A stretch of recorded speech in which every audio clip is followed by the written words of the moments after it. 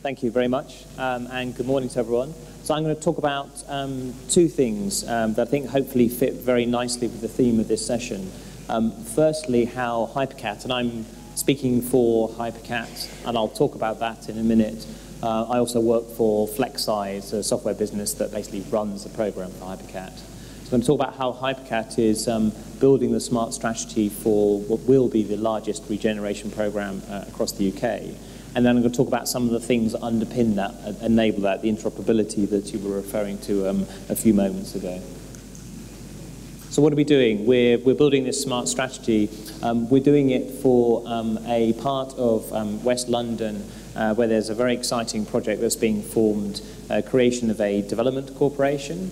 So I think it's the second one after what's now become London Legacy, what was the Olympic area.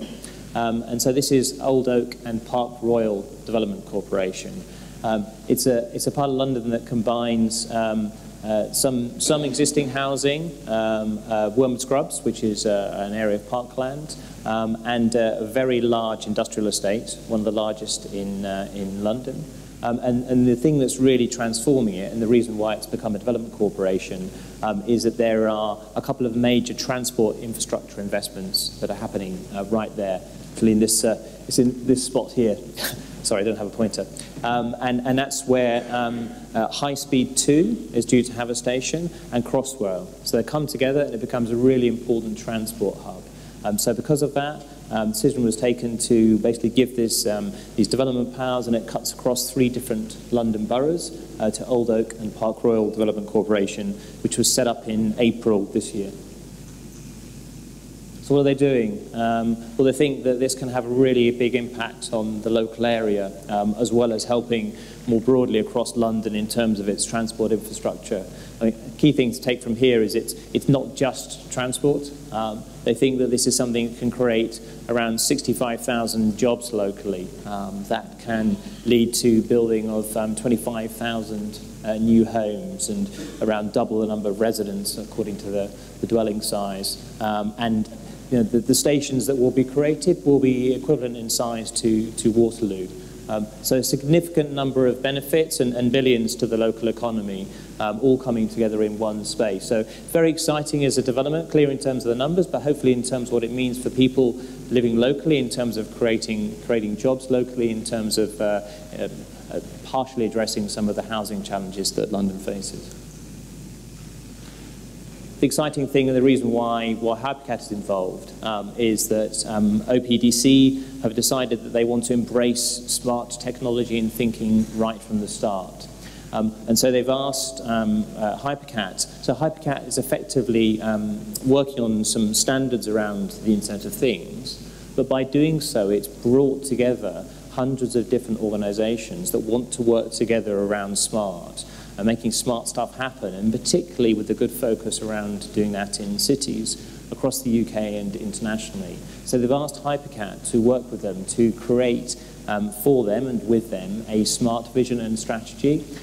The chart here shows some sketches. They're not meant to be kind of actual final designs or anything from OPDC that are just illustrative of the area. It's a dense development. It's going to create plenty of opportunities. It's also going to create some interesting challenges in terms of the flow of traffic and people through that area. So they absolutely want to ensure that this strategy addresses issues that have to do with transport, with energy, with sustainability, other big challenges and opportunities. Clearly, it needs to be, anything that happens needs to be both physically and digitally secure and resilient. So how are we doing this? Well, you could have just commissioned a big report, right? You could ask any of the fantastic consultancies that are out there to just write a big study on it, and that would have delivered some good thinking. But the challenge here is that we're looking at development that will extend over decades and is really quite rich and complex. And so, again, the reason why they asked HyperCat to work with them on this is that they wanted to take a kind of collaborative approach. They wanted to crowdsource the best thinking from across a great multitude of different large and small enterprises and other public sector organizations. So that's exactly what we've been doing over the last few months. So we've been taking this crowdsourced approach. So we did a deal with OPDC. We've been bringing in people through a kind of intense program of workshops, around 37 workshops, another half dozen on a related topic, so taking it to over 40 in just a few months. We took a space in the Urban Innovation Centre in London to do that, which is part of the Future Cities Catapult, and brought in a great range of really fantastic thinkers to help us do that, across a variety of different sort of themes and topics, some of them having to do with specifically in environment, some to do with utilities, transport, others making sure we came at this very much in terms of what it means for citizen-centric services, and they tended intentionally to cut across each other to make sure that we understood where the opportunities were for collaboration and to join stuff up. What this means underneath it is, of course, that smart is different. It's going to lead to different business models, yes, different technologies, but different ways of doing things, different commercial models, different ways of delivering things. And this might seem a bit frivolous, perhaps, but so it's a picture of a drone delivering some stuff that has to do with healthcare.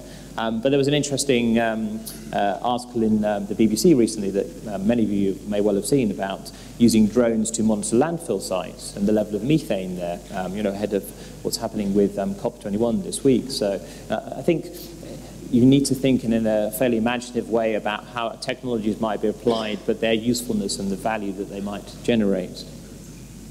And a lot of this technology is going to involve things, this so-called Internet of Things, this kind of catch-all phrase that tries to encapsulate everything sometimes.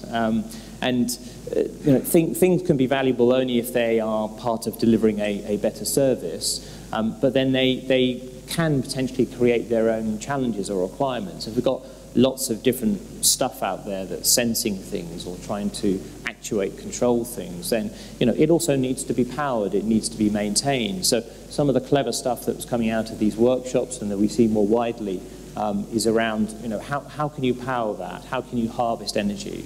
How can you do so in a cost-effective and environmentally attractive fashion? So there's some stuff out there, for example, I think this one comes from a company called Drayson Technologies, which is about harvesting energy from Wi-Fi, but there are a bunch of other similar approaches out there. So you need to, if you're going to take a smart approach, absolutely it needs to be driven by the requirements, by the desire to improve services, to do so very much with the citizen in mind. But I think when one looks at the OPDC, also in terms of the wider benefits and applicability across London, it's going to lead to a set of new technologies and services that underpin that. But what's tended to happen is that naturally things have tended to happen in silos in the past, that you have a great development in one case, as I think Councillor Trickett was saying, you have something that happens as a silo, as a pilot, as a project, and the challenge and the opportunity is to join those up. So you have this rather tricky word of interoperability. The fact that actually a lot of the value comes from saying, well, I've got some temperature-related data over here, and in a completely different application, I've got some over there as well. Could I bring them together? Could I create some new service off the back of that? Or something that might have to do with traffic monitoring, taking CCTV data with information that comes from our smartphones with something entirely different from a formal traffic management system. So I think addressing this interoperability challenge is core to one of the technical challenges, one of the things that needs to be addressed in order for smart to work. So if you think about it, you've got collaboration of organizations and almost a collaboration of the technology making it work together. And there's a big prize here. So McKinsey, and then there are loads of different numbers bashed around on the Internet of Things. So it's not so much that I would say to pay attention to any particular number, but they have said that there could be a total value, not market size, total value around Internet of Things of around $11 trillion by 2025, I think it is. Even if you're skeptical about the size of that, the important thing is they say that 40% of that comes from interoperability. So if you don't have interoperability, if things can't talk to things, if you can't combine data, create new services, then you lose a mass of that value. As I think you were saying in the introduction, that's important not just for the big guys out there, but really for the SMEs, the innovators, and so on. If you can make it easier to bring data together that they didn't originally create, then they can innovate off the back of it, quite simply. And the trend towards open data stores is an important part of that. But what you find is that even if the data is open, it can still be difficult to combine. So this is where HyperCat comes in. So I've talked about HyperCat's role in terms of fostering collaboration around smart city strategy for the OPDC. The original reason why HyperCat was set up and why so many companies have come behind it to back it is to address this challenge of Internet of Things interoperability. And we're doing that around a particular area. I'm not going to go into sort of the nitty-gritty of the technology, but if you envisage that there are classically sort of technology stacks, different technology combining up from physical things, devices in the Internet of Things that monitor stuff, air quality or other environmental factors or stuff to do with energy, temperature, building performance or so. They tend to be naturally, as most industries in the area are, in silos. And that's fine, you can deliver value from that. As soon as you try and combine them, it's problematic. There are a bunch of different organizations out there looking at that around things that have to do with communications protocols and all that kind of stuff. HyperCat is looking at a rather different area, and it's simpler in a way. It's trying to do something that's quite light and easy to implement, and that's around the data. So it's purely looking at how it's possible to combine data from different applications and services and create new ones. So you've got something that has been done by a building management company that someone who is going to install a new piece of equipment in that building needs to have access to. And what that means is that you can move from having old-fashioned value chains, sort of fairly linear and straightforward, to value webs, where you can have a multitude of different combinations of data and organizations over time, and not be constrained in terms of this interoperability challenge. That could be applied anywhere. A simple example of a refuse truck, where actually you could have a multitude of different sensors. It's not just about scheduling of waste deliveries, where there's been lots of good work done so far. So a multitude of different things, each individually valuable. The way you combine them, the value is massively expanded, and the potential for innovation is so much greater. And what FlexEye is doing as part of this, so the company I work for that is program managing HyperCat, it also provides software and technology that makes it possible to make those applications faster. So if you like, HyperCat's part of doing that, and the technology we provide accelerates and accentuates that. HyperCat's being implemented right now across a bunch of different vertical areas, so 11 different spearheads, most of which have an industry flavor.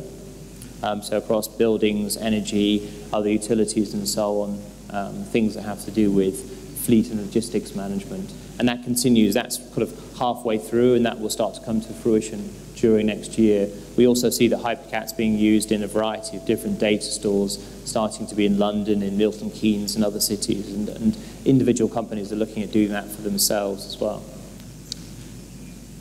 So there's a lot going on, hopefully a lot that will deliver great value with OPDC, and the big project that they're planning right now. And as you see, that what sits underneath that is clear thinking about smart strategies, smart technologies, but where interoperability, the ability to combine different data into new services, is key to making that happen and key to involving and driving innovation from SMEs and a bunch of new entrants. And a couple of ways you can find out about HyperCat.